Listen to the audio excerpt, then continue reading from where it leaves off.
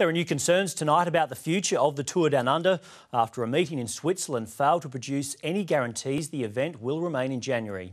Jared Brevy joins us live from Victoria Square, where the Tour Village springs up every year. Jared, what's the latest?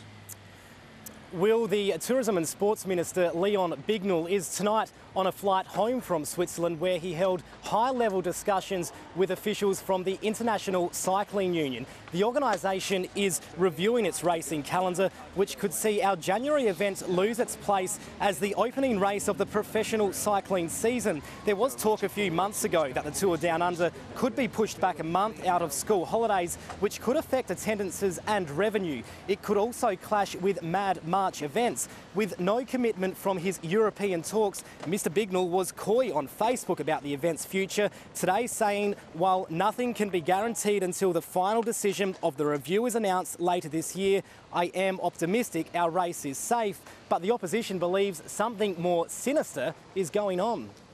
He's softening up South Australia for potentially losing the Tour Down Under. I think he needs to come clean about exactly what discussions he's had. If he knows things that he's not telling South Australians, he needs to be upfront and transparent.